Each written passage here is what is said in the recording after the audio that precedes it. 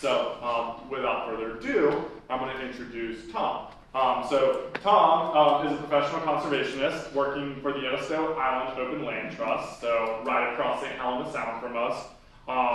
You know, it's funny, it was what, a 2-hour drive here almost from Edisto? It's an hour and a half from Edisto. You know, hour and a half, it's a 15-minute boat ride, you know? that's all it is.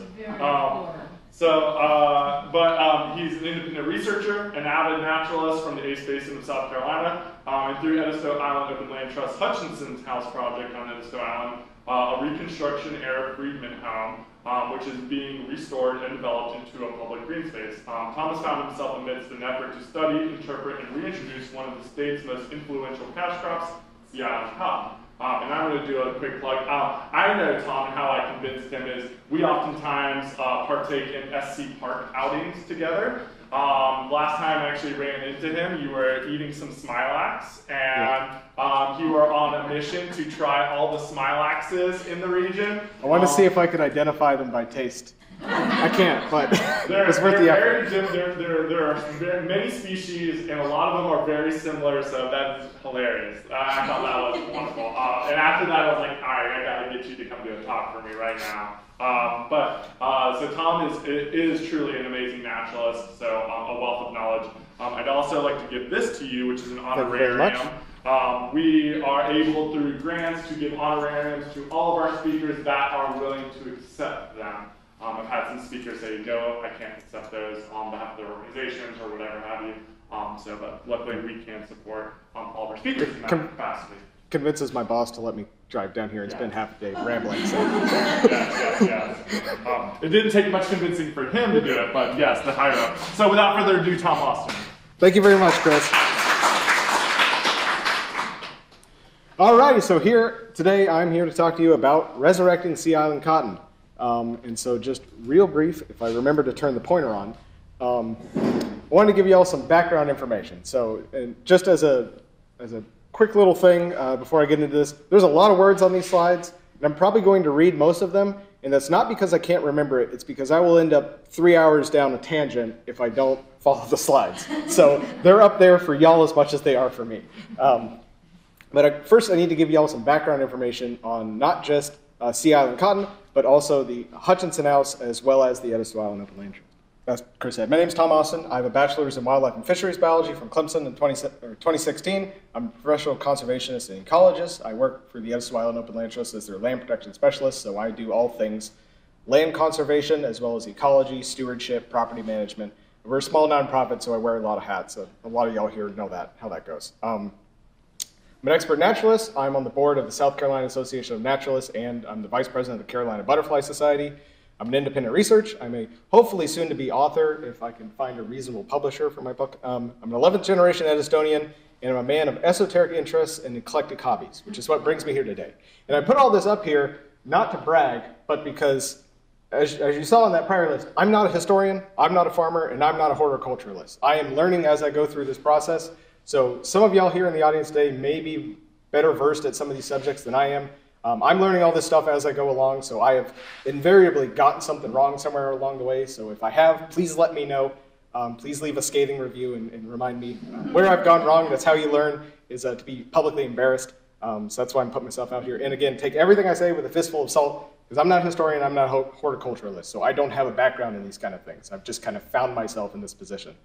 Additionally, the story of Sea Island cotton by Dr. Richard Porcher is kind of the basis, the backbone, the scaffold for all the research and a lot of what I'm presenting here today. That is a phenomenal work. It is a borderline treatise on the subject of Sea Island cotton here in the Low Country. So if you're interested in kind of the deeper minutia of Sea Island cotton, its cultivation, its production in South Carolina, pick up a copy of the book and read it cover to cover. It's a fantastic tome. Additionally, I have also pulled in information from other primary and secondary sources as well, and like any good historian, I have not cited any of them in this PowerPoint. So. And real quick on the Edisto Island Open Land Trust, we are Edisto Island's local land trust. We cover the whole of Edisto Island, all 42,000 acres of it, as well as the Meggett, Hollywood, Ravenel, Adams Run, Parker's Ferry area, pretty much everything between the South Edisto, the Dorchester County line, Rantals Creek flowing into the Stono, down to the North Edisto and the Atlantic Ocean. It's about a 200 square mile area that we work. We're one of the few local land trusts operating in the state, and we are hyper-focused on protecting Edisto Island. And our mission, which I still have not managed to remember in 7 years, is to preserve the rural quality of life on Edisto by protecting our lands, waterways, scenic vistas, and heritage through conservation and education.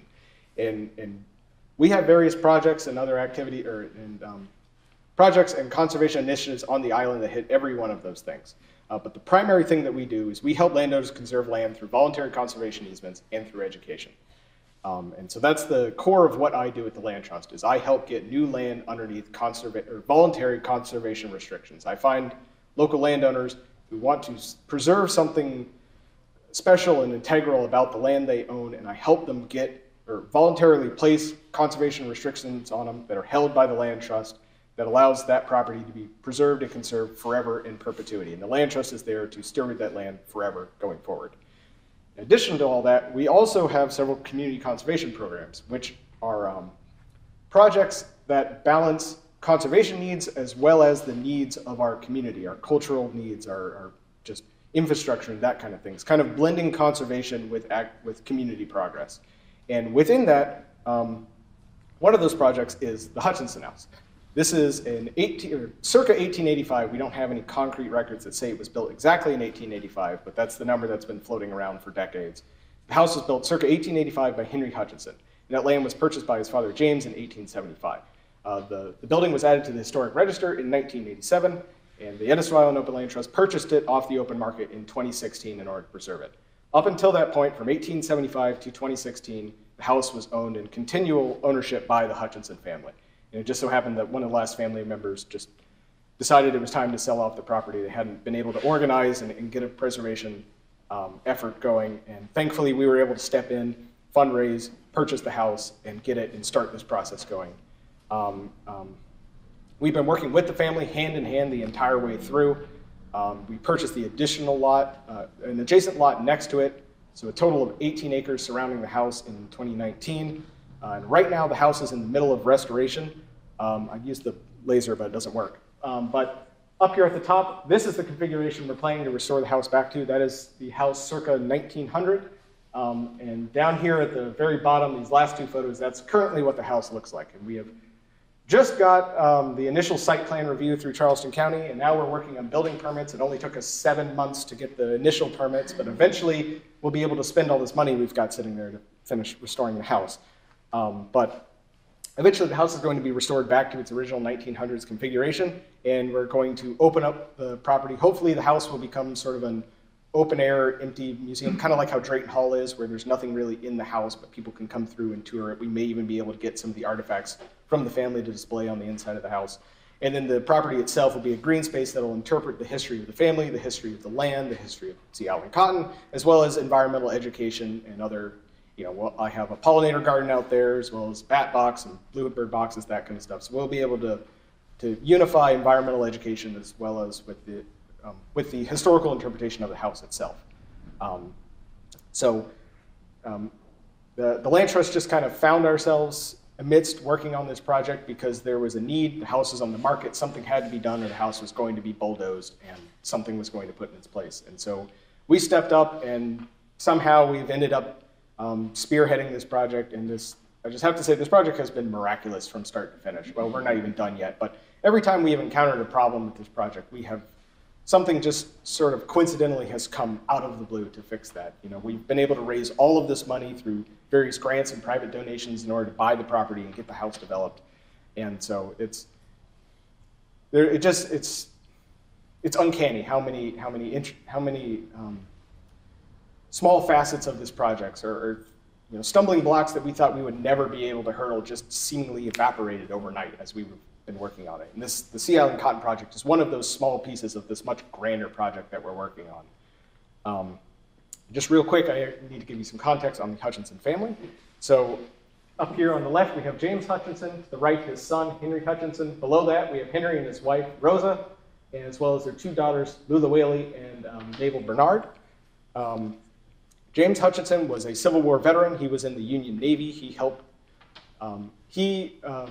reported the position of 9 Confederate spies in, I believe, 1862, or it might have been 63. Don't quote me on dates throughout this thing. And it actually led to the capture of his half-brother, Townsend Michael. James Hutchinson was an illegitimate son of Isaac Jenkins Michael, the owner of Peters Point Plantation, and he actually was able to get his half-brother Townsend Michael captured, and that was the impetus for him then joining the Union Navy and coming back a war hero afterwards. After the Civil War, he became a Sea Island cotton farmer. He was a social activist. He was a influential local politician, as well as a business entrepreneur. He founded the first black-owned steamboat company on Edisto Island. And Edisto Island at that time, up until about 1920, had no landward access other than a swing bridge going across Watts Cut, which is now the Intracoastal Waterway. And you could only take small cargo across this one swing bridge and go all the way through Jahassee Island and up around through Spring Grove and back through Adams Run if you wanted to get to Charleston Harbor. So the most efficient way on and off the island, and the only way to move goods and cargo was by boat up the Stono River to Charleston Harbor. So he founded a steamboat company in I believe the 1870s, maybe the early 1880s. And so he was an influential and successful businessman, politician, and social activist on Edisto Island. He also organized at least 2 freedmen land co-ops that we know of, which is where he would get several freedmen to all pool their funds together, and then they would buy an entire plantation that was on foreclosure, and then they would divide that property based off of their proportionate interest in the actual purchase. So with this, they were able to pool their funds and buy a property that they normally would not be able to afford, and then they would be able to get these 10, 15, 20-acre tracts of land at a steep discount because they were able to buy the land in bulk. So he was able to do at least 2 of these, one along Eddingsville Beach Road on the old Seaside Plantation, and the other one was the old Clark Plantation, which is where the Hutchinson House was eventually built.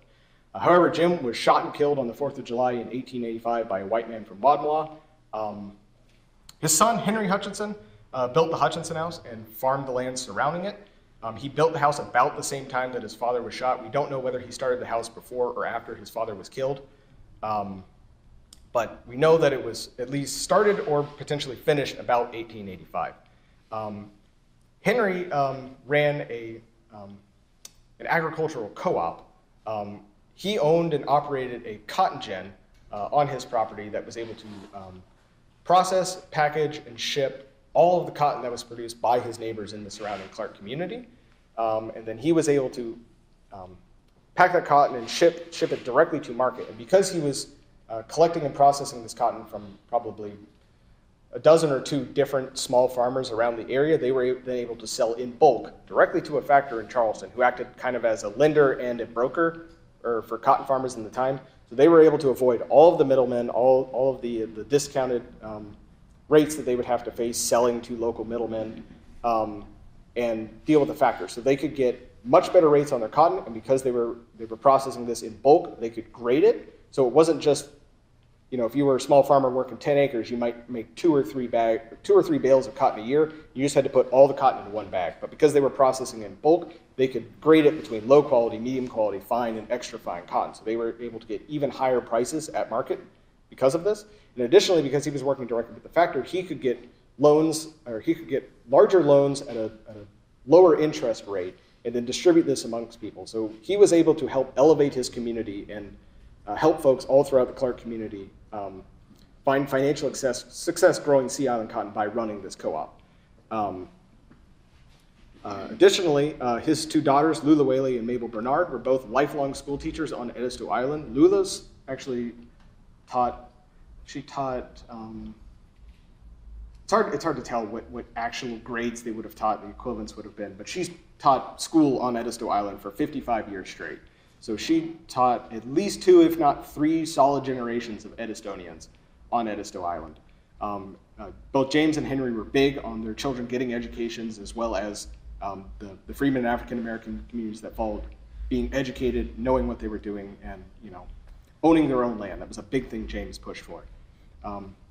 Just recently, actually just a few months ago, the Hutchinson family has founded the Hutchinson Heritage Foundation, their logo down here, which is their collective effort to preserve their collective history on Edisto Island and off Edisto Island.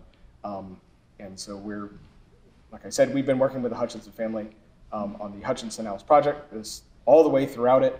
And so this is now their first formal push to sort of collectively all work towards the same interpretive goal alongside us, formally through this new nonprofit. So the story of the Hutchinson House and the story of Sea Island cotton are thoroughly intertwined. Sea Island cotton is one of the most significant plants in the history of South Carolina. Its profitability as a cash crop fueled the plantation economy and set the stage for the Civil War in the Charleston area. Sea Island cotton was also grown, this is something a lot of folks don't think about, it was grown for over 150 years in the low country of South Carolina. Most folks only ever think about the first half of its history, which is from about 1790 to 1865, which is when it was grown underneath the plantation economy and the plantation system. But the second half of its story is what the Edisto Island Open Land Trust is seeking to interpret surrounding the Hutchinson House, because that's when this plant was most significant to the Hutchinsons.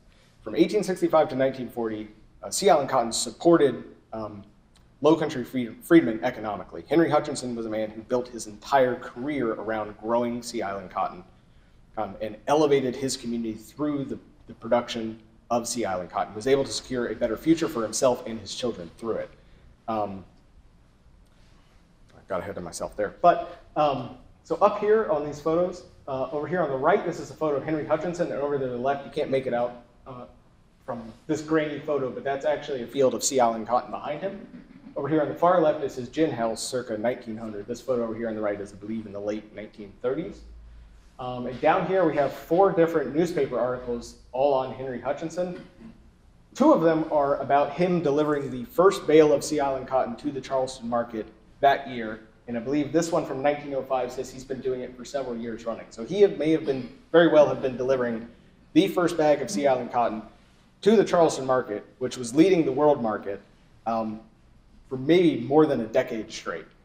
So when I say he was a Sea Island cotton farmer, I mean it. He was serious about it. He was up there with the best of them growing Sea Island cotton. Additionally, he kept growing Sea Island cotton after the boll weevil. This article over here is from 1930. He was the first person in the Charleston area to pick a cotton blossom off of his crops. So this is something that, or Sea Island cotton farming is something that Henry did his entire life.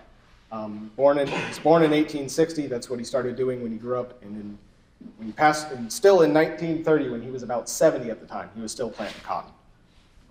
So that's why it's so significant to the story of the Hutchinson House. The house was built by Henry Hutchinson, and we can't tell the story of Henry Hutchinson and the house without talking about Sea Island cotton. So what is Sea Island cotton? So Sea Island cotton is an improved day-neutral flowering cultivar of the tropical and perennial long-staple cotton, Gossypium barbadense. Now, long-staple cotton is a totally separate species from upland cotton, which is what we see planted all across the Midlands of South Carolina and into Georgia, and all throughout the Southeast. These two are distinct species from different regions of Middle and South America, is where they were originated from, respectively.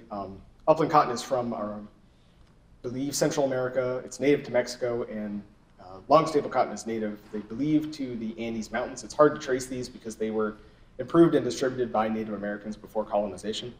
So it's hard to actually pinpoint where exactly they first originated. One key difference with Sea Island cotton is that it loves hot, humid weather, rich sandy soils, and it needs a long growing season in order to be productive. If you know anything about the Sea Islands, we have a lot of that hot and humid weather down here. And all of our soil is sand, and the growing season is long. So that's why Sea Island cotton was grown here in the Sea Islands, because this is where it did best. It really was not productive anywhere else. You could grow Sea Island cotton anywhere, but if you didn't have the growing season, it didn't produce enough of a crop for it to really be worth your time. Upland cotton was more profitable to be grown in these regions that didn't have the long growing season. And that hot, humid weather just really elevated the growth and productivity of this plant a whole nother notch. And just to kind of drill down more into some of the details, compared to upland cotton, Sea Island cotton is a much larger plant. It lacks hairs on its stem, which is the name Gossypium hirsutum. That means hairy cotton. So that's one of the key things that's different between upland cotton and long-staple cotton, is upland cotton has hairs all over it, and long-staple cotton doesn't. Long-staple cotton has teardrop-shaped fruits. It has 5-lobed leaves. You can see that up there on the left. Not every leaf is 5-lobed, but kind of upland cotton, they tend to look more like maple leaves when they get a 5th lobe, whereas on Sea Island cotton, they look more like a hand. Sea Island cotton, of course, has longer, finer fibers. That's why people were growing it. It has pastel yellow flowers rather than the sort of white or pastel pink flowers that upland cotton tends to have. It's very picky about its climate soil, and it has smooth, hard black seeds. That's kind of the defining characteristic with long, stable cottons in the cotton industry, and why the two have separate production cycles and methodologies. Is upland cotton kind of just has a small, greenish, hairy seed, whereas that's soft and squishy. It's just covered from head to toe in a thick layer of fuzz, whereas Sea Island cotton and other long, stable cottons have this large, hard, black, smooth seed. Yes, sir? It said day-neutral flowering? What's that mean? Oh, since long, stable cotton is a tropical plants don't flower the way our plants do here in the temperate zone. They generally wait until until like towards the winter solstice, as the days start getting late in the year, and they bloom about that time, because in the tropics there's less so winter, spring, summer, fall, and more so dry and wet. So they try to flower in the winter, which I believe is, don't quote me on this, I think that's the dry period in the tropics. Am I right, Chris? I think so. Okay. So if you planted regular long staple cotton, and a lot of the original, they believe that the original stock for Sea Island cotton came from the Caribbean, which was in the tropics. If you planted that here in the low country, it would wait until about this time of year to start flowering. And it takes 50 days for the fruit to set. So these things would flower in October, and you might get a couple of seeds before the frost kills them. So the key to making Sea Island cotton separate, what separates it from long staple cotton, is that they beat the short day flowering tendency out of it, and so it just flowers as soon as it gets big enough now, which is a lot like our other cottons, as well as a lot of our spring flowering plants. So the key thing that separated upland cotton from Sea Island cotton as a cash crop is the fibers. So Sea Island cotton tended to have fibers that were sometimes twice as long and half as thick as upland cottons. That meant that you could spin a thread that had very near the same tensile strength, but was half the thickness. You could get these exceptionally fine silk-like threads spun with Sea Island cotton, which was just totally impossible with upland cotton. And so because of this, Sea Island cotton was prized by the royalty, nobility, and affluent members of European society because it could be spun by master artisans into the finest muslins and the finest laces imaginable. Silk was the only thing that could rival it at the time. Additionally, later on, after the Industrial Revolution set in, Sea Island cotton had a couple of really key niche, high-end engineering applications. It was ideal for high RPM drive belts because you could make a drive belt that was just as strong as one made from upland cotton, but it was, weighed a third as much. So you could spin that drive belt a lot faster, and it could, help you condense down machinery. Additionally, it was used in early bias ply tires because you could inflate the tires to a higher PSI because you had a stronger fiber embedded in the rubber. It was also used to make parachute cords and sew together airplane skins as well as hot air balloon skins during World War I. So it wasn't just used to make lace gowns for the nobility. It did also have important engineering applications, although it's kind of only ever been used for these really niche fringe applications. It never made sense to make, jeans out of Sea Island cotton because you could just as easily make it out of upland cotton. It was only on these extreme margins where, the absolute maximum length and fineness of the fiber was important, where Sea Island cotton really thrived as a cash crop. And that's why it commanded such high prices and additionally had such high variability in its economics, was because if there wasn't a demand for these niche applications, there was no market for it. I'll get into that here. So as I said, Sea Island cotton is best suited for growth in the South Carolina and Georgia Sea Islands. And that's really just because of the humidity, that long growing season, as well as these are very young soils here geologically, so they still have a lot of nutritional richness left in them. In the antebellum, it was grown at the plantation scale, and it was the dominant upland cash crop on the Sea Islands. A lot of planters very early on sort of maintained their own proprietary strain. It was their brand or trademark, if you will. And so they would create develop and maintain their own special strain of Sea Island cotton because they were all trying, to one-up every other planter in order to get the highest dollar and grow the longest, finest fiber they could. As a cash crop, Sea Island cotton was grown thoroughly and extensively on Edisto Island at the very least. And I'm going to refer a lot back to Edisto Island. That's just where I work. That's where I'm familiar with. But this applies to Beaufort, Johns Island, James Island, as well as all the way down through Savannah. On Edisto Island, by the mid-1800s, all the freshwater wetlands on Edisto Island had been ditched, diked, and drained to the extent possible to grow Sea Island cotton, unless they were suitable for rice cultivation. Then there was inland rice cultivation going on. Additionally, there were thousands of acres of high salt marsh. The extensive black needle rush marshes? Those were diked off, ditched, and then they installed trunks on them, and they would let them fill up with freshwater outflows as well as rainwater to absorb all the salt out of the soil and then dump that out at low tide. And so they desalinated marshlands in order to plant more cotton. They had planted every arable acre they could, so they started converting salt marsh into cotton fields, which I still just can't get over. But Sea Island cotton, typically its harvest started in midsummer, and it would go all the way until the first frost. So if any of y'all are familiar with modern upland cotton cultivation, what they do nowadays is that they grow the crop out into about late summer, and then they defoliate the plant. And that causes the plant to drop all of its leaves, go into sort of a panic last-ditch survival mode, and finish maturing all of its fruits before it finally just starves and dies. And then the plant dries out, all the bulbs open, and they run mechanical harvesters through to harvest it. Historically, that's not what happened. The plants just grew until they froze, and then the same thing sort of happened. When that first, not a hard freeze, but a hard frost came through, the cotton would drop its leaves, and then the plant would mature out its bulbs, and then the first hard freeze would kill off, or would top kill the plant. And so cotton kept maturing, and it kept coming in all the way past the first frost. So they were picking cotton all the way through Christmas, typically.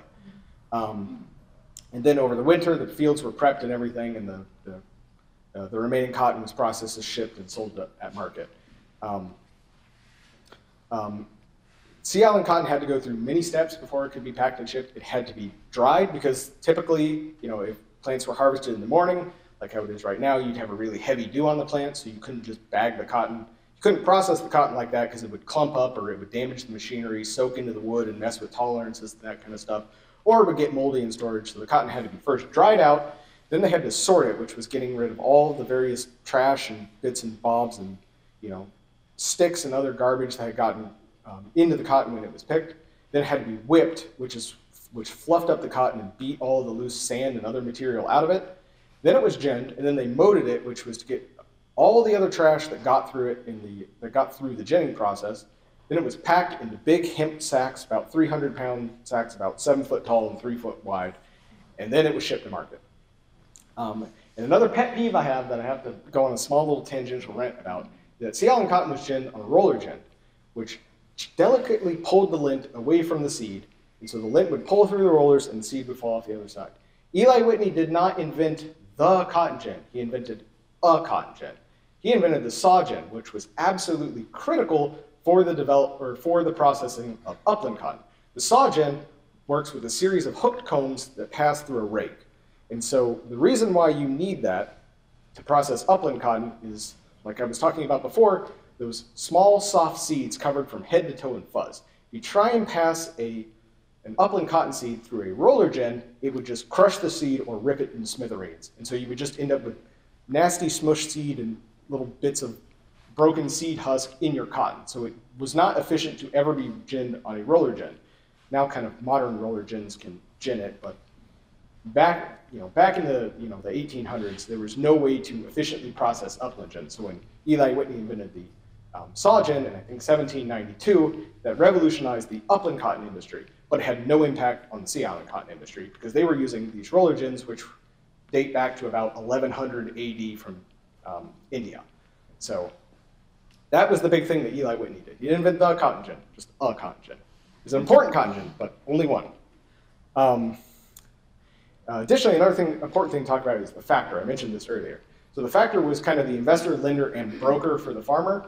So the farmer would take out a loan with the factor. That would allow them to cover all of the fertilizer, horseshoes, food, hay, whatever they had to buy in order to run the farm.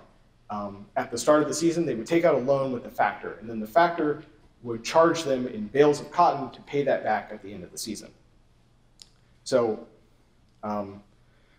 the planter worked for the factor until they had paid back whatever loan they had, and then whatever cotton they had excess at the end of the season, the factor then bought that from them for cash, or they were free to sell it if they could find someone at a better price. But typically, they had negotiated a contract with the factor that he would buy it from them at whatever rate, market or less, or whatever the market was, or up to a certain point or something like that. So the factor then was kind of like a stockbroker at the time. They would sit on all these bales of cotton in their warehouse at Charleston Harbor, and they would play the global market and see if they could hold onto the cotton long enough to sell it for the maximum price, or if they missed the peak and they then had to sell it at a loss later on in the season. So the factor played an important role because he was able to bankroll the operation, and then it was on him to make his own profit at the end of the season.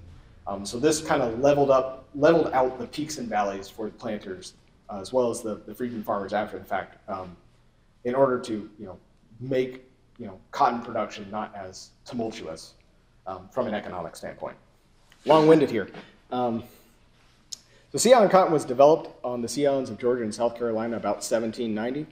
The original stock is expected to be a perennial cultivar from somewhere in the Caribbean. Barbados is one thought about origin. That comes in the scientific name, Gossypium barbadense, but it could have been from any number of different Caribbean islands. No one is really certain, but it was developed sometime between 1786 and 1790 around Savannah, as well as around Edisto Island as well. It sort of spread around, and it was a very short period of time that they were able to get the thing to flower day neutrally. I think they just kind of did attrition. They planted a bunch of seeds, and then eventually some of them just, through some sort of epigenetic miracle, started flowering in day neutral fashion. That's the gist is what I get from the records. But it was only a matter of about 5 years before they had a day neutral flowering cultivar from this tropical plant, which is really interesting. But that's lost to history as far as most people know how they actually did that.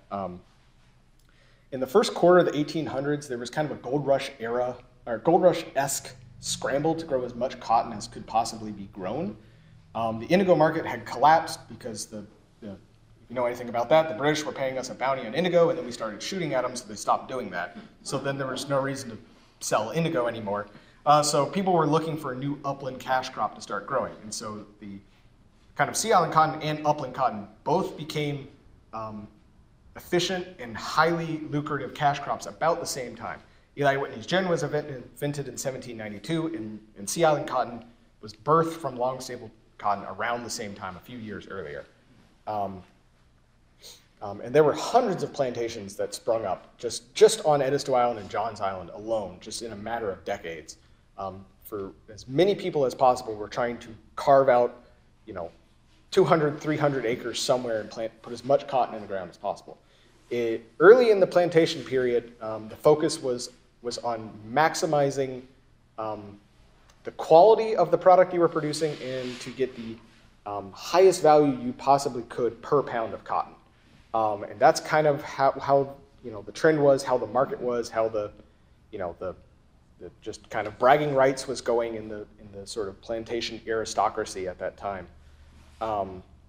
And then as the profitability of sea island cotton started to die down, as the market got saturated, you had the people who came out on the far end who just had established a long-lasting brand and reputation and had a really high-quality product.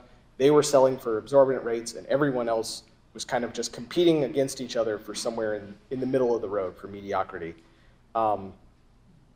And so at that point, plantations stopped focusing on maximizing quality, and they started focusing on maximizing yield and productivity. So they started, utilizing fertilizers and more mechanized, forms of harvest and cultivation and that kind of stuff. They started, planting every acre they could. This is when they started draining the wetlands and converting salt marsh, and that kind of stuff was as we, up towards about the 1840s into the 1850s. And then, the market was starting to fall before the Civil War even happened. And During the Civil War, on Edisto Island at the very least, there was no Sea Island cotton production because Edisto Island was evacuated just a couple months after the shots were fired at Fort Sumter.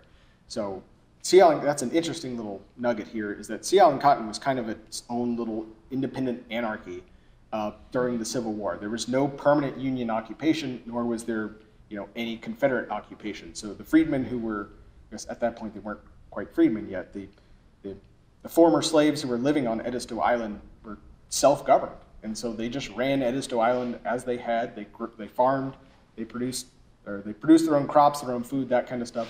And this happened for about a 5-year period during the war period, or during the Civil War. It's 4 years, 1861 to 1865. So that's just a quick little history nugget there. After the Civil War, Sea Island cotton was still planted extensively all across the Sea Islands of South Carolina and Georgia.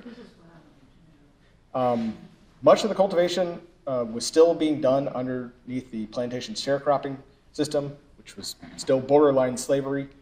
However, a great deal of cotton was being grown by independent freedmen farmers, like the Hutchinsons. And so this was an extremely lucrative, it was a very profitable thing for freedmen farmers to do on the Sea Islands during that time. And Henry and James made quite a lot of wealth doing this on the Sea Islands, as well as other freedmen farmers at the time. However, by the late 1800s, Sea Island cotton started to face competition from Egypt. The United States was not producing as much Sea Island cotton as they were before the war, and so there was a bit of a demand vacuum, and so Egypt started growing its own long staple cotton, what eventually became Egyptian cotton, which is actually a hybrid between Sea Island cotton and I think an Asiatic cotton. So all Egyptian cotton is actually descended from Sea Island cotton. And another interesting point there, all Pima cotton is descended from Egyptian cotton. So all modern long staple cottons are in fact a descendant of Sea Island cotton. However, they've all been hybridized with other forms of cotton. So they're no longer Sea Island cotton, but they've taken a lot of its, a lot of the qualities from Sea Island cotton that made it successful as a cash crop, and they've incorporated that into these new modern hybrids. So Egypt started stealing market share from the United States Sea Island cotton production. And so it was, with every passing decade, Egypt was taking more and more of the market away from the United States. And then it all got worse in the 1900s because the boll weevil started spreading east from Texas. Now the boll weevil is a native parasite of upland cotton, which is native to Central America. So the boll weevil was living peacefully in Mexico, feeding on native cottons. And then we decided to plant upland cotton all the way from Virginia to Texas. And so they jumped the Rio Grande Valley and then spread like a wildfire down the eastern seaboard. And by the 1920s, they had reached the Sea Islands of South Carolina. And by the late 1920s, they had extended all across the United States. And they absolutely decimated the Sea Island cotton market. The thing that made the boll weevil so destructive is that it didn't hurt the plant. It fed on the inside of the developing boll, and it ate the developing fiber. So you would get these plants that otherwise look perfectly healthy, but they're dropping all of their flowers, dropping all of their new bolls, and the bolls that do come through are just an absolute mess of disgusting, rotten lint, and what lint is there has been shredded by the boll weevils themselves. So it totally decimated the yield of Sea Island cotton. And Sea Island cotton, which as I said before, sort of lived and died on the margins of the cotton industry, and these really high-end applications could no longer sustain the high qualities that were necessary for it to even carve out that economic niche. So that market totally collapsed by the end of the 1920s. Upland cotton was still able to hang on because it has adapted with the boll weevil. It was less susceptible to damage from the boll weevil, and because the fibers were shorter to begin with, it didn't get as, there was more usable fiber left over at the end. So upland cotton still continued, although terribly wounded from an economics standpoint, but Sea Island cotton, the market completely collapsed. In the 1930s, the USDA kickstarted an effort to revitalize the Sea Island cotton industry. They distributed thousands upon thousands of Sea Island cotton seeds all throughout the Sea Islands of South Carolina, as well as the interior of the Georgia coastal plain, as well as northern Florida, to independent farmers to get them to try and grow Sea Island cotton, as well as practice, best management practices for controlling and eradicating the boll weevil. But ultimately it failed because where these farmers started up, they were growing sea island cotton amidst upland cotton, so they weren't able to maintain the genetic integrity of the sea island cotton. Because after a year, they would, even if they were nowhere near other upland cotton, when they took it to the gin, that gin was ginning upland cotton. So they would end up with upland cotton seeds in their sea island cotton seeds, and then when they plant them, they'd have upland cotton in their field, and they would hybridize, and after a couple of years, they would have these hybrid plants that were not producing productive sea island cotton. And so it eventually became untenable, and after I think less than a decade, the USDA shut down that program. In the late 1930s, they started up a breeding program in Florence, South Carolina at the PD Research Station.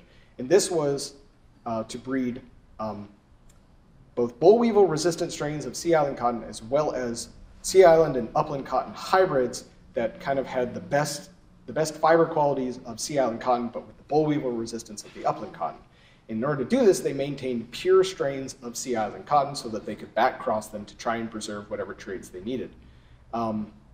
This moved from the Florence Research Station in 1939 to Johns Island because they determined that they didn't have the horribly oppressive hot, humid weather in Florence that they had in the Sea Islands. And they also didn't have all the other necessary soil characteristics or that extended growing season. So they moved to Johns Island in order to kind of give the sea cotton the best chance it could to be the most productive and to accelerate the breeding, because it was taking the plants too long to mature, and so they weren't able to get as many generations in a year.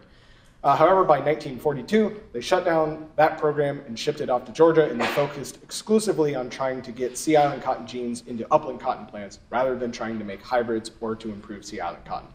And it's kind of considered at that point that was officially when sea island cotton died as a crop in the United States. So, with that in mind, we have to note the consequences that sea island cotton had for the Low Country and the Sea Islands of South Carolina. So the production of sea island cotton, like all plantation crops, took an immeasurable toll on the lives of hundreds of thousands of people. Enslaved men and women all across the Low Country of South Carolina suffered underneath this crop in the plantation economy. The planter efforts to preserve the sea island cotton industry, which around the Charleston area was dependent and necessitated the use of Charleston Harbor, likely fueled the events that precipitated the Civil War, the firing on Fort Sumter and all that. In addition to the toll it took on human lives, it left an indelible mark on the ecology, geology, and hydrology of the Low Country and the Sea Islands of South Carolina. As I stated before, Edisto Island was practically scraped bare of trees. Every single wetland was ditched and drained, and great expanses of high marsh were bermed and desalinated, all just to make more cotton fields. It fundamentally altered the landscape of Edisto Island. These scars from centuries plus back in history still have impacts to the ecology of Edisto Island to this day. These historic practices extirpated certain species from Edisto Island. That we have records that were on the island before and that no longer exist. There are plants that I see commonly all throughout the Megat Adams Run area, as well as on Johns Island or down on Spring Island, that are just gone from Edisto Island because the island was changed so fundamentally for so many years. And unlike rice infrastructure, which over time through its careful use has actually preserved a lot of biodiversity and actually enhanced it in some capacities in the brackish marshes of the Low Country. It has had its own set of damages, but through its careful use, it has actually improved or maintained biodiversity. Practically all of the infrastructure for sea island cotton has been damaging to some extent. In its, because it has not been maintained, because it has not been carefully used, because it was, reused for either truck cropping or something like that, it has simply led to greater ecological degradation. Sea island cotton cultivation left a lasting mark upon all facets of the Low Country. With that being said, y'all finally have all the context you need to understand the invaluable historical context of sea island cotton as it pertains to the Low Country of South Carolina, to Edisto Island, to the Hutchinson House, and to the story of the Hutchinson family. Sea island cotton was a cash crop endemic to the Sea Islands of South Carolina and Georgia. It was the most common upland plant on the Sea Islands for over a century. I want you to think about that. It was the most common plant on the Sea Islands. Just like how in South Carolina today, more than 50% of the trees are loblolly pines in the state of South Carolina. On the Sea Islands, the most common plant was Sea Island cotton. Not any native plant, not Spartina. At least maybe out here in Beaufort, Spartina probably was giving it a run for its money. But on Edisto Island, Johns Island, and James Island, Sea Island cotton was the most abundant plant. The entire economy of the Sea Islands revolved around the cultivation of Sea Island cotton. Millions of people spent their entire lives cultivating this crop. Many enslaved people suffered for it. At the same time, or slightly later, yet many freedmen found prosperity with it. The very ground we walk was turned over countless times in the pursuit of Sea Island cotton. The very landscape we live in is still influenced by its scarring infrastructure. And then, over the span of just a few decades, it just disappeared from the landscape. We cannot understand our past if we don't understand Sea Island cotton. Sea Island cotton, excuse the horrible puns here, is the thread that stitches the long history of the Low Country together. It is the weft that wove the canvas upon which our story was painted. So now I can start the rest of the talk. Sorry, I'll try and power through this real quick, but y'all are guinea pigs. This is the first time I've actually had a PowerPoint to use, so it's a little front-loaded apparently. So this is my journey with Sea Island cotton. So as I said, in 2016, we purchased the Hutchinson House, and that was the impetus for me taking on this project. In late 2018, a man named Bill McLean approached my boss and said, hey, I've got some Sea Island cotton seeds. You can have them if you want to grow them at the Hutchinson House as part of your historical interpretation. So my boss turned to me and said, Tom, can you grow Sea Island cotton? And I said, I have no idea. And down the rabbit hole I fell. In 2019, just a few months later, I was hired on full-time by the Edisto Island Open Land Trust, and I've been working on this project all throughout my full-time tenure there since. So the foremost question on the front of probably all of your minds, as well as my mind when I took this on, is this really Sea Island cotton? Well, here's the provenance I've been able to pick together, kind of all the background information that was lying around out there in the public records. In 1939, the USDA put seeds from a Bleak Hall strain of Sea Island cotton into cryo storage, and around that same time, they closed down their shop in the PD Research Station in Florence, and they moved everything to Johns Island. If you know anything about Edisto Island history, Bleak Hall was a plantation on Edisto Island that was an absolute titan of Sea Island cotton production. It was one of the major exporters of not only lint, but also cottonseed for other farmers who couldn't maintain their own seed lineage, or if they were just starting up, they were exporting seed to other planters. So they were kind of the dominant, plantation in all of the U.S. Sea Island cotton production. They're arguably one of the most world-renowned producers as far as quality goes. I believe there's a medal at the Edisto Island Museum that John Townsend was presented for producing the finest quality cotton in some year at some time, and it's rumored that his cotton was bought out by the Queen of England annually for several years running just to produce her own clothing from it. This was kind of the creme de la creme of the Sea Island cotton plantations and of the Sea Island cotton, lineages out there, which is probably why they picked it as a backcross, because it was so ubiquitous, it was so standard, and it was one that had proven for decades, over a century, that it was a quality seed stock to base research from. Nowadays, Bleak Hall is part of South Carolina DNR's Botany Bay Heritage Preserve.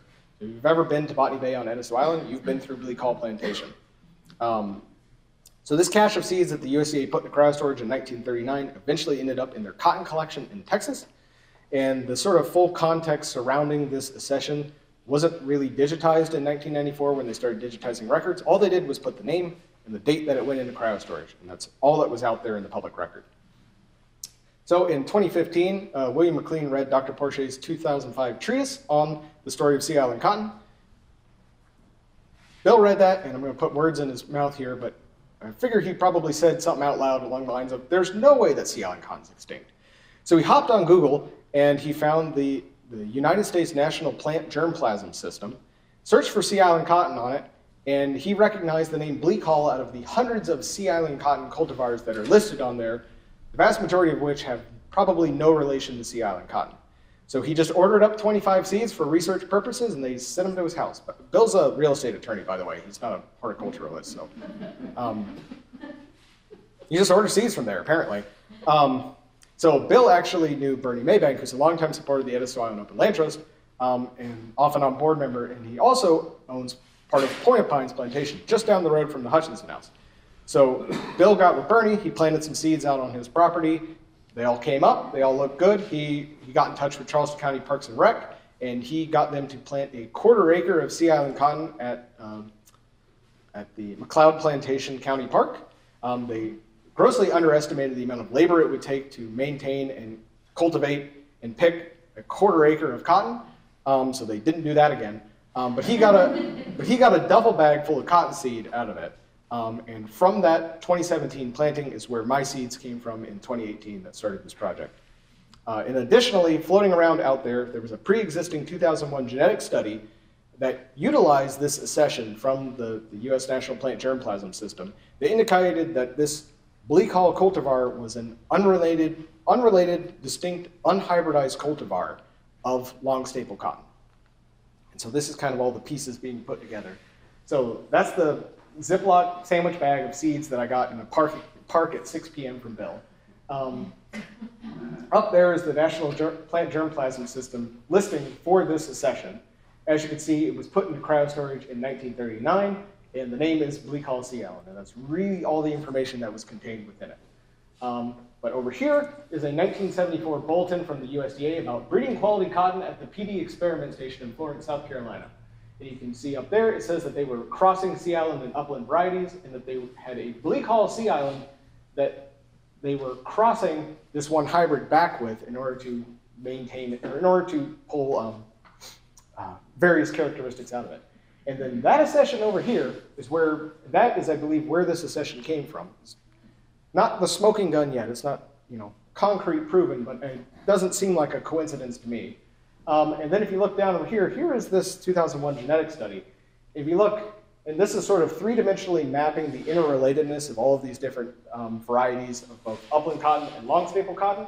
And as you can see, all the upland cottons are over here, all the long staple cottons are over here, and then kind of all the way out in this far corner over here, away from everything else, are these two strains called Bleak Hull and Seabrook Sea Island.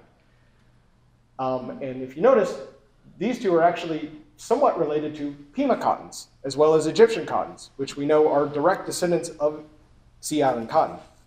So this, I think, it still needs to be fully vetted out and proven, but I think is the smoking gun that indicates that these are, in fact, not hybridized with upland cotton to any significant degree, and they are also distinct and significant from all other, modern long staple cottons, which, for the most part, I believe all of these are hybrids.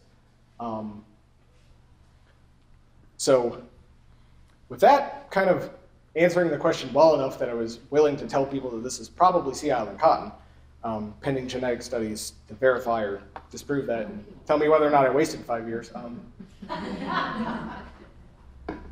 Started preparing the land. So for 2019, the goal was simple. Don't kill all of them and get some fluffy white stuff out of it. So I got picked out a 25 by 25 plot out there at the Hutchinson house. And just to play it safe, I followed the cultivation descriptions listed in Dr. Porcher's book to the T, just to make sure that I had the best chance of not killing everything in a dramatic and comical fashion. The soil out there after a soil test showed that it was fertile and it needed very minimal amendment, which was surprising and shocking considering it had been in cultivation for several hundred years. And also I put up deer fencing preemptively because I know that deer can turn a very expensive garden into a very expensive pile of dirt very fast. So here I am forming the beds. So the historical description is that these had very high beds with very deep alleys between them. And kind of historically what they would do is they would put down fertilizer, organic matter, as well as all the dead plants into the alley, and then they would push the bed over it. So they would kind of just move the beds back and forth. And these beds are on a 6-foot spacing. And it was, like I said, this was only a 25 by 25 plot. I was not planting a 1/4 acre. I planted 500 square feet because I kind of knew what I was getting into. Soil amelioration, and as you can see over here, these are really good. All it needed was some manganese, and of course on these coastal soils, a little bit of sulfur, a little bit of nitrogen, and with cotton in particular, a little bit of boron always goes a long way. So that's what I used, some roach killers, some manganese sulfate, some crushed up, dental models, all the manganese sulfate, orthoboric acid, and manganese sulfate. I think that cost me like $15. So, but that got the whole plot done. Irrigation was in quotes. Put in a pitcher pump and just used that to hand water the plants when it looked like they were about to die. And the experimental procedure was I did 52 plants. I experimented with seed depth. I did them at 2 inches, 1 inch, ½ inch, ¼ inch, and I put all the seeds 3 inches apart in each of these spaces. I had 4 rows, spaced 6 foot apart, and I had 13 plants in each row, each spaced 18 inches apart from each other. And like I said, I had 4 seeds in each space because I wanted to see which depth would work well. Cotton has a very large seed, so you would think that it would want to be very deep, but at the same time, the deeper you put the seed in the soil, the harder it is for that seed to get out. And so I also experimented with fertilization just to see how much the cotton would benefit from having additional fertilization. So I only fertilized the center 2 rows. I put micronutrients everywhere, but I only put 10, 10, 10 in the first 2 rows. And then I also only irrigated the first 2 rows once they were established, just to see what kind of difference that would have. And of course, weed control was uniform, and I also hilled the plants, which is I kind of created like a little bowl around the plants out of dirt, so that when they got rained on or irrigated, the water would go, rather than sheeting right off the side of the bed, I could at least get some, penetration into the soil. So here's germination. Cottonseed just sort of pulls itself up out of the ground, and it's got 2 cotyledons to start out with. And that's kind of the hilling I was showing. I kind of just created a kind of bowl around them just to minimize erosion and facilitate infiltration. And that's the growth of the plants throughout the year, going down like that and over to the side. And this is the kind of the life cycle of the fruit and development, the fruiting and the development of the actual bowl. So the flower actually has kind of 3 color phases. It comes out initially like this very rich, pretty pastel yellow. It looks a lot like an okra flower, but bigger and showier. They don't actually open all the way, at least this strain does not. They sort of stay closed up like you see up here. But on the second day, they turn this sort of vibrant magenta pink, and on the 3rd day, they turn brown before they finally fall off. So you can actually kind of age the flowers when you're in the field surveying and collecting data. Then over time, the bowl, after just a few weeks, kind of reaches full size, and it just kind of sits there in this sort of upper right position until it eventually dries out. And when it dries, this is the dehiscent fruit. So as it dries, it kind of, the water pressure that was holding the fruit closed goes away, and the fruit just kind of pops open. And at that point, the lint dries out, and it starts to fluff up as it gets exposed to wind and weather. And here's the lint itself. You can see me measuring the staple up there. That's at the 1 inch mark just because my ruler wasn't that good. And so as you can see up, can't really see, but it's, I had at the very least a 1 and 9/16 length staple, which a lot of contemporary at the time, a lot of upland cottons were floating around about the 3/4 to 7/8 of an inch length of their fibers. This is full on double that. And right down here, I want you to note, this is the ginned cleaned cotton. Note that kind of creamy, sort of light beige, as well as the silky luster to it. That is noted consistently in the historical records, something that separates long staple cottons from upland cotton. And looking just down there at the fibers, that is, I think, at like 40x, might be 60x. Just note how fine those fibers are. So I had a lot of difficulties. I know I'm strapped for time, so you just tell me when to shut up, Chris. But I won't go into all of these. I learned that I needed to plant later, and that I definitely need to irrigate these things. I definitely needed to fertilize them. One of the issues I ran into is because I planted them late, and additionally we consistently have had a May drought on Edisto Island ever since I started planting things, except for this year. It was weird. But sortian was something that the seedlings developed whenever they were dry, and this is a fungal disease that girdles the plant at the base of the stem. And so this happens whenever they don't get enough irrigation because they can't grow fast enough, so the fungus is able to get in there and damage the plant before it's able to outgrow that fungus. So that was something new I learned about. A lot of the issues with Sea Island cotton actually track very well with upland cotton, so that was a godsend because I didn't have to figure all that out because there's plenty of USDA bulletins on how to grow upland cotton, so I was able to relate a bunch of stuff to that, or I would have been very much, without a paddle, put it that way. Bull rot was another thing I ran into, and this is a problem that still plagues me to this day. If the cotton doesn't get enough boric acid, it can't really mature its seeds. So the seeds don't harden up, and it can lead to the bull rotting when it opens. Additionally, these little stinkers right here, these stink bugs, they feed on the maturing bull, and the stink bugs themselves aren't really a problem. They suck the vigor out of the plant, so they can reduce your yield in that way. The real main problem with them is that they carry a bacterial bull rot, and so when they feed on bulls, they actually infect the bull with this bull rot, and it comes out looking. Generally I have 3 locules in a bull, and usually it's 2 of them have some amount of rot in them, and if I'm lucky, I get a clean bull, or at least a clean locule out of them. So I'm not big on just blindly spraying insecticides all over the place, so I don't really have an effective way to get rid of the stink bugs other than buying parasitoid wasps off of Amazon, which is, don't know how well they'll survive the shipping down here. So I haven't tried that yet, but we might try that soon. Hurricane Dorian came through, didn't really do all that much to the plants, but it did kind of bend them all over the place, and so it affected their growth form. But there was very little damage to the plants themselves, and this was not a particularly strong hurricane, if you remember it. It was a Cat 1. At the end of 2019, let me see, I collected a bunch of data. I was out there every single week, if not twice a week, handwriting down data on every single plant in the most excruciating, minute detail, because I wanted to be able to deeply analyze this at the end of the year to see whether or not these were matching up with historic phenological records and that kind of stuff, as well as I had aims of doing seed selection, but those quickly died because this is a lot of work. But I had 81% germination, and it ended up being that planting the seeds, these are big seeds. These are like 4 or 5 okra seeds stuffed together. They're kind of like about half the size of an almond. They want to be a 1/4 inch under the soil, 1/4 to a 1/2 inch, which is surprising because Porcher's book says that they were putting them 4 inches under the ground, and I put them 2 inches under the ground, and only like 3/4 of them germinated, and the ones at 1/4 of an inch, 90% of them germinated. And the issue was that they were getting locked under the soil whenever it rained, and so that weight of the water was actually trapping them down under the earth. So that was one key thing that I learned from the study. But as far as time to bull maturation and that kind of stuff, everything seemed to be right on the money, but I'll quickly blow through these right now. Actually, oh wait, this is the best part.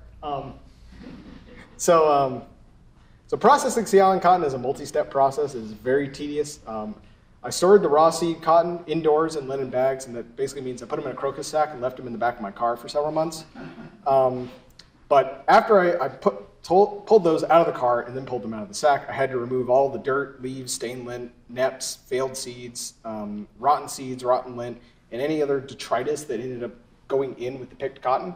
And then after that was done, I then had to whip the cotton, which is I basically had to take every single seed and do this like I was fluffing up a cotton ball for all 4 pounds of cotton I had. And then once they were thoroughly whipped, I then had to gin them. And they don't sell Sea Island cotton gins anymore, surprisingly. So I had to then design and build my own electric double roller cotton gin.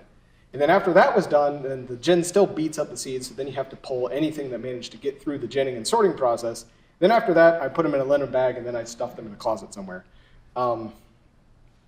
So anyway, like I was saying, I had to reverse engineer patent drawings from the 1800s in order to build a cotton gin.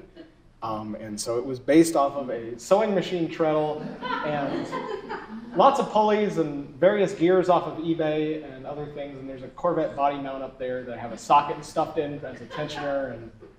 And it works. And so here's a quick little video of me running the thing just off of the treadle. I learned that I don't have the hand-eye coordination in order to feed cotton while running a sewing machine treadle with my feet on a jury-rigged system.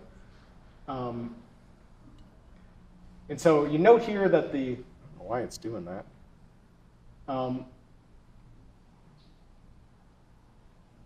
Ignore that, it's not doing it on this screen, but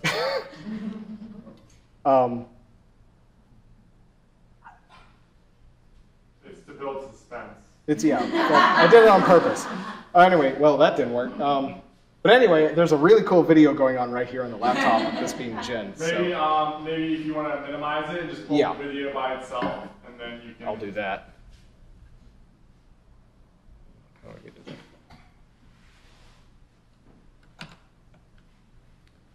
Hold on. Probably don't want to get your fingers between the rollers. You do not. It hurts. Wait to see that. Ask me how I know. So are the plants still growing? They're still growing. I've been growing them for 5 years. 2019 was a really good year. 2020, I planted it at 2 separate sites. I'll just go through these other slides for you. Yeah, I'll figure it out. You can. In 2020, I planted at 2 separate sites. I planted them at the Hutchinson House. I expanded the plot to be a full 100 plants rather than just 50, and I added a row of Guatemalan indigo just to play around with that. And I foolishly did not put the deer fence back up because the deer didn't touch it the prior year. The deer very much touched it in 2020. But at the same time, I also planted I planted 70 plants at King's Market on Edisto Island, which is an active farm on Edisto Island in modern agricultural settings, underneath plastic with in-ground irrigation and soil that had been fertilized to sin. And the plants did spectacularly. That photo that you saw on the third slide with me standing next to a plant, that's one of the plants at King's Market. Those plants got 9.5 feet tall. That was the thing with sea island cotton I forgot to note. Upland cotton has kind of been bred to just kind of get about waist high before it kind of stops growing. Sea island cotton was a leggy plant. You know, it grows like a Confederate rose. It'll just keep going. And I also, in 2020, I experimented with perennial plants. So I left the plants in the ground. I didn't pull them up, and I just added new beds on the side of it. They do not work as perennial plants. The plant stays alive underground, but it does not come back out of the ground. About 50% of the plants put out shoots, but none of them flowered. They just kind of grew as like a sort of scraggly, gnarled scrub. It's very interesting. I think if you grew them in a greenhouse, they would probably do all right, but I don't think I think that kind of perennial nature has been bred out of them to a significant degree. I don't know if they would revert back to a day neutral or to a short day flowering cycle if you did that, but what I learned from 2020 is that deer fencing is yes, do that, and that they will take whatever you give them as far as irrigation and fertilization goes, and they will get bigger. One problem I ran into in 2020 is that I had them next to a weedy ditch between a row of zinnias and sunflowers. So there was about 1,000 times more stink bugs than there were in the Hutchinson House. So my yields were decimated because of bull rot. And so I've still been dealing with bull rot every year since, and deer.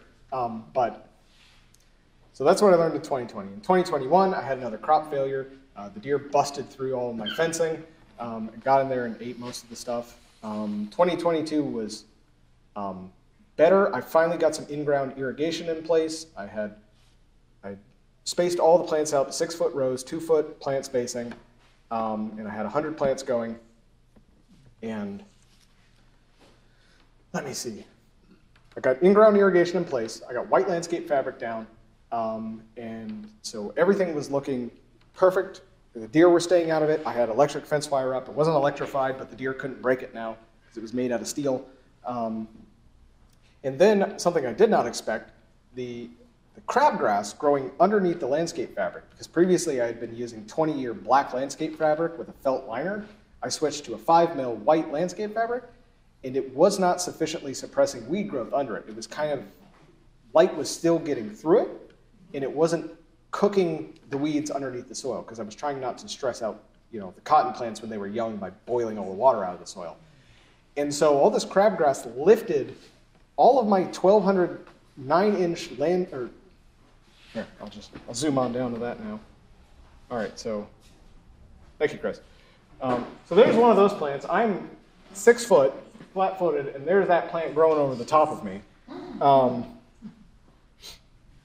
And so, yeah, perennial plants didn't work out. 2021 didn't do great. Deer still got through it. I got busy at work, didn't have time to get to it, and you know how that goes.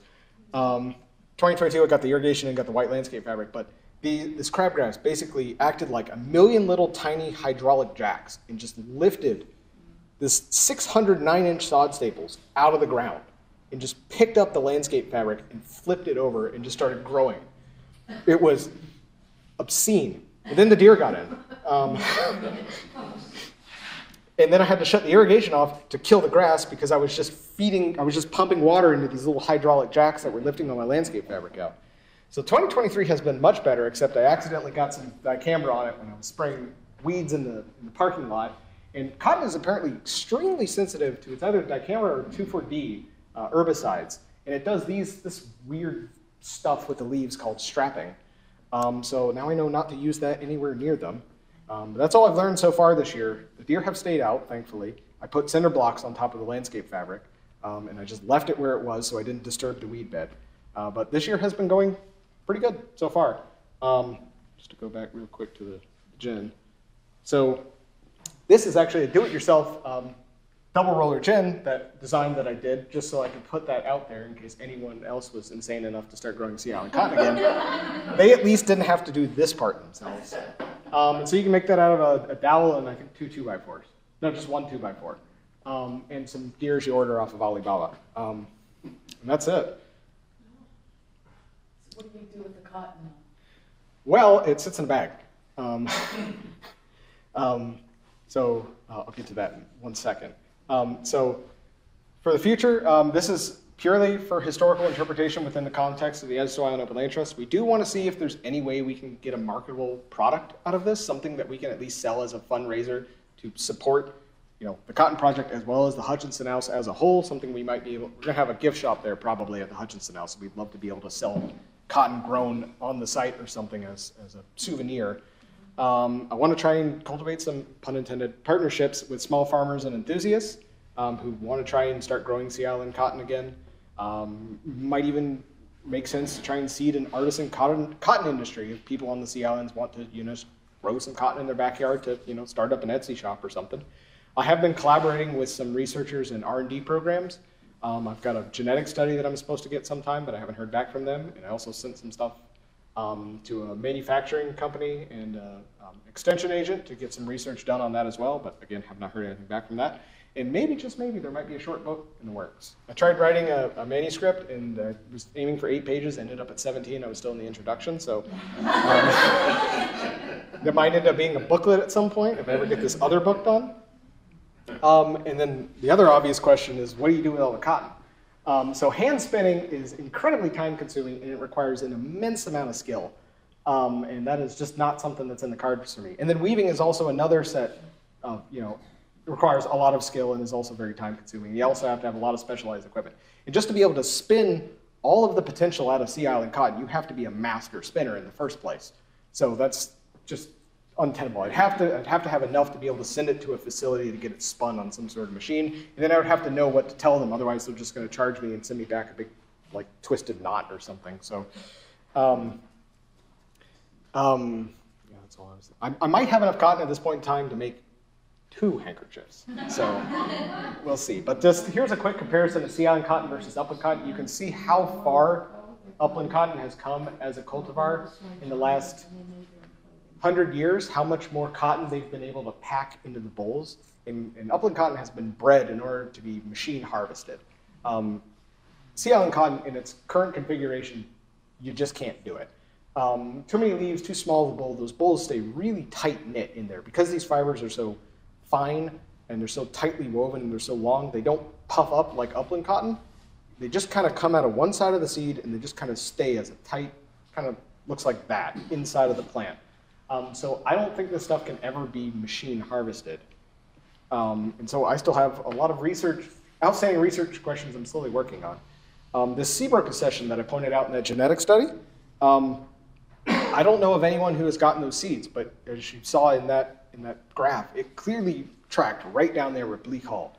And if you know anything about the Seabrooks, that was another very influential, very successful cotton planting family on Edisto Island. So that's potentially 2 pure pedigrees of Sea Island cotton that have been preserved from Edisto Island alone, which is remarkable in and of itself. Like I was saying, with the Hutchinson House project, these things have just kind of fallen out of the woodwork. It's of all the Sea Island cotton strains that could have been preserved, the two that Henry Hutchinson was probably growing, it probably grew both at some point in time, or both apparently been in the USDA possession for 70 years. They didn't even know about it, which is just freakish. Another thing is, as I was talking about with perennial plants, do they experience quality degradation or revert back to a tropical nature when they're grown in a greenhouse? Can selective breeding kind of bring back some of the productivity and fiber length and that kind of stuff? Or is this strain kind of already had all of the ability for it to run out and revert back to a wild type bred out of it at this point? It's, this strain has been developed for probably a full 100 years that it was being developed either by the Townsends or by the USDA. I'm also looking into invisible sterilization of seeds inside a whole boll. Another thing I forgot to mention is that cotton production in the United States and South Carolina is still subject to the boll weevil quarantine. So I have to get a $40 permit every single year just to plant this stuff. And I talked to the people at Clemson Extension, and they did not like my idea of selling cotton wreaths. So apparently if you buy a cotton wreath from a farm stand somewhere in South Carolina, they're breaking the law apparently. So I have to find some way to be fully above board to sell a cotton wreath. I have to somehow sterilize the seeds without disrupting the boll. Microwaves apparently work very well thus far in testing. I want to get someone to do some technical analysis of the existing fiber characteristics. One of the people I partnered with was supposed to be getting me some of that, but they haven't replied to any of my emails in 3 years. I want to improve the cotton gin. That one that I'm currently using is a prototype, and I just haven't gotten around to making improvements. I have to go buy a lathe. I had a guy make me some actual rollers for it. He didn't listen to any of my specifications, and he charged me as much as it would have cost for me to buy a hobby lathe, so that just kind of soured me on the whole thing. Can mechanical harvest ever become feasible with this crop? There needs to be a more rigorous genetic study done. There's another company I'm partnering with that's supposed to get me kind of like a complete genetic assay of a bunch of different cotton strains at some point. And my only caveat with them was, you can have some of my seeds, you just got to send me the results if you publish them. So hopefully that'll come through at some point, maybe, fingers crossed. And what are blue naps? There's just, some of the cotton just is blue for some reason. And I don't know why, and it bothers me and it keeps me up at night. And I want to know why, but it's just seafoam green-blue cotton fibers that just come out of these immature seeds that don't quite form. And they're in like 25% of the bolls. It's strange, and no one has mentioned that anywhere that I'm aware of. It's probably ghosts. So final takeaways, Sea Island cotton is extinct no more. It's being grown on both Edisto Island and James Island. It's integral to the interpretation of our low country history, and its cultivation comes with a unique host of challenges. And just some preemptive parting answers. This is not a business venture, and you can't pay me to grow cotton. I don't have enough time to fix the gin as it is, and I don't own a tractor, and I don't own any land, and so I can't, I'm sorry. And also, because of the boll weevil quarantine, I can't sell or distribute seeds. There are specific legal pathways in order to become a distributor of cotton seeds. I don't have time for that, and nor do I know how to do them. But this is public property. It's owned by the USDA. You can just apparently request it, and they'll ship it to your house, apparently. So, you know. And with that, I know I went well over, but questions?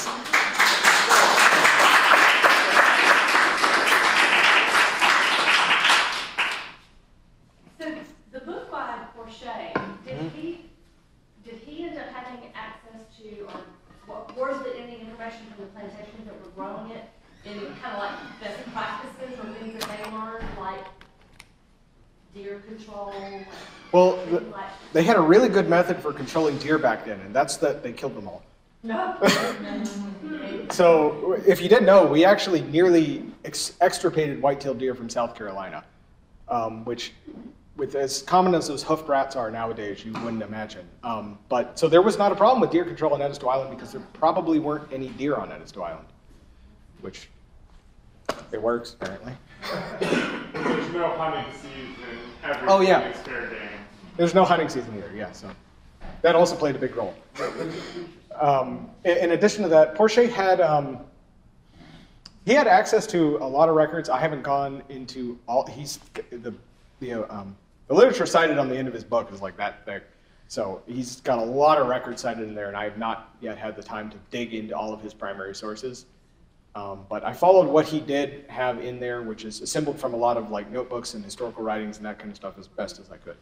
Yes. Are you producing more and more seeds so that there's a net gain of the number of seeds in existence, and it's Yeah. not just like 25 from the freezer and Well, I don't know how much the USDA keeps in storage, but it's apparently a significant amount, and they only they refresh it once every 10 years or until too many people order seeds and they have to get more of them. But I produce about 50x as many seeds as I plant every year, and that's factoring in the fact that I'm losing probably 50% of my seeds to bull rot. So it's probably, you put 200 seeds in the ground, you get about 20,000 out. So. Are you freezing them, or do they I- have shelf life? I'm not freezing them. I have actually been experimenting with the shelf life. I've been using the same seeds from 2020 that I grew at King's Market for the last 3 years now, and I have not seen any substantial degradation in germination rate. It has been steadily declining, but by like 5% a year. It was like 95%, then it was 90%, now it's 85%, which in the grand scheme of things. So it seems that the 10-year mark that the USDA is using is probably fairly good. These are large seeds, so they're susceptible to dehydration, more so than small seeds. But they apparently have a really good shelf life. And I have not, another thing I need to experiment is with acid dip, because I have to like do this with every single seed to get all the lint off of it, because otherwise the lint kind of acts like a spider's web and traps the seed in it. And commercially, they dip the cotton seed in sulfuric acid, and then they dip it in baking soda and then rinse it. And that just dissolves all the fiber off of them. And so that could also improve germination rate significantly, because I don't know how much of that is actually the fiber interfering with germination. Chris? 2 questions. Are the plants primarily like bee pollinated? Bees love them. That's what bumblebees is what I see in there mostly. A lot of American bumblebees, a lot of easterns, and some southern plains as well. Butterflies somehow manage to fit into the flower somehow. Like skippers or? I've seen a sleepy orange just cram its way in there before. I've got probably that first photo is the one with the sleepy orange. That's just, I'm not going to go all back through the other 49, but I think the title photo, you can see the sleepy orange jammed in that butter in there. But pollinators love them. So that was a nice surprise. Next question would be, you were talking about adding parasitoid wasps. You ever thought about just the simpler means of just putting like an insect house around it and just seeing if that's, rather than ordering them, maybe you could attract some. I tried doing trap crops one year and deer. So that didn't work. I have this sort of garden is embedded within a wildflower meadow. Okay. To a degree. It's a field where it is, but actually there's about 15 acres of undisturbed wildflower meadow that have been mating on the adjacent property, as well as a pollinator garden with a bee motel. But it's I haven't tried it directly yet. But what I have found is that the more grass I leave around it, the more stink bugs I have. Right. So it's a balancing act of, can I get enough functional habitat in place around it to outpace the increase in the stink bug population I get from having anything next to it. So at this rate, I've just been scalping it. If you It's helped by about that much. If you ever make your way out to Coastal Discovery Museum, they have an awesome insect house that does a really good job recruiting solitary wasps and stuff like that. And Awesome. they use like bamboo shoots and stuff like that, and it's really well done. But maybe you could help. Well, I might just move the bee motel from the pollinator garden over to. There you go. Yeah, so, yes, sir. One of the slides you said sea island cotton was perfected on John's Island, Edisto Island. Mhm. What does that mean? And what I mean by that is with the better cultivar versus a better production techniques or both? I meant that from a genetic standpoint. So kind of from about the late 1780s to early 1790s, it was really, there were several people trying to develop something, and the thing that was eventually developed became sea island cotton. And in that period, it was being grown in a lot of different places in the Low Country.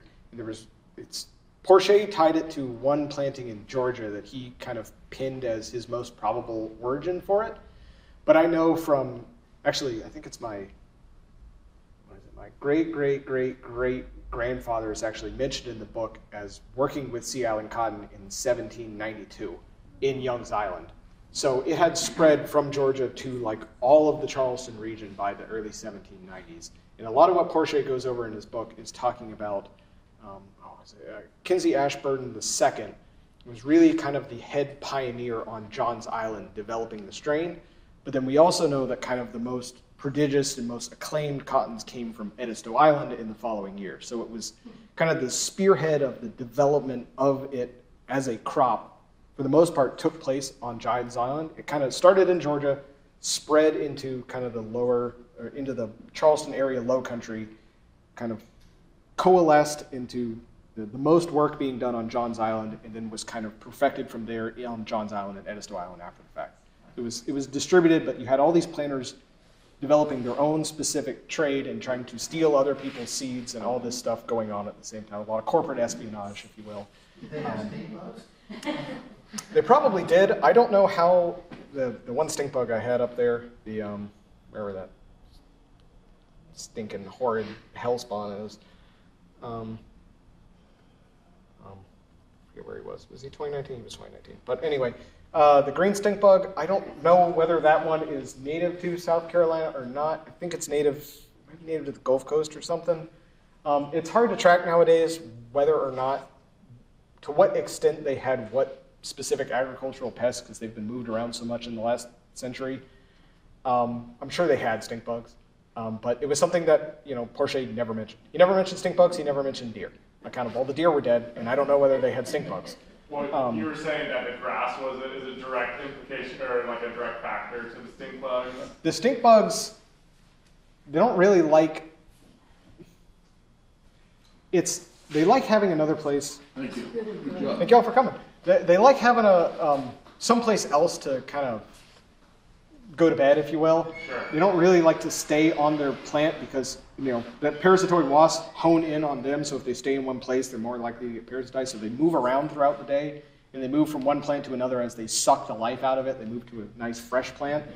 So it's, so if you have a lot of dense vegetation around it, they have a place they can go other than your crop, which is a good thing because if you have trap crops, you can get them out of that, and then you can nuke the trap crops and then get rid of the stink bugs, or spray the trap crops without spraying your actual crops that you want the beneficial insects on and that kind of stuff.